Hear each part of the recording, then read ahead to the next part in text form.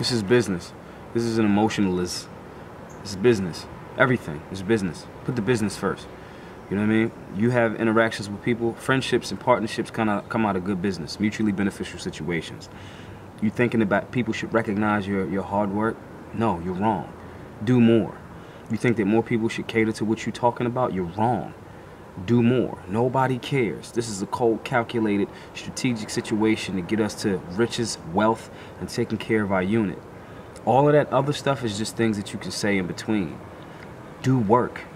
Do business.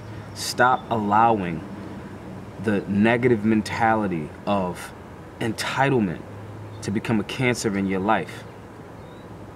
We're not doing friendship. We're doing business.